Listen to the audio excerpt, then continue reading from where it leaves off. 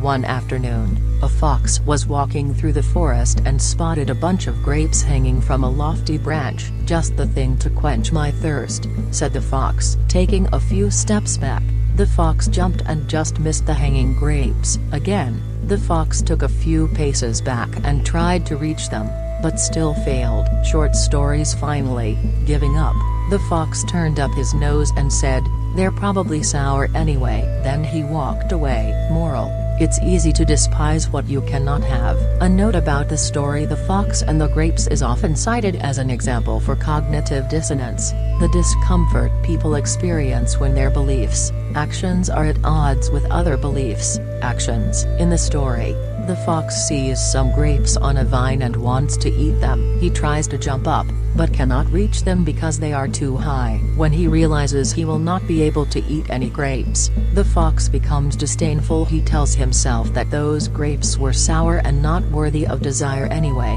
Psychologist and teacher Leon Festinger pointed out in 1957, that often, people hold two conflicting beliefs, or they believe one thing but do something that is against that belief. The resulting cognitive dissonance is psychologically distressful, and we often try to alleviate it by justifying our actions or changing our beliefs. Either way, the goal is to get our beliefs and actions in line with each other.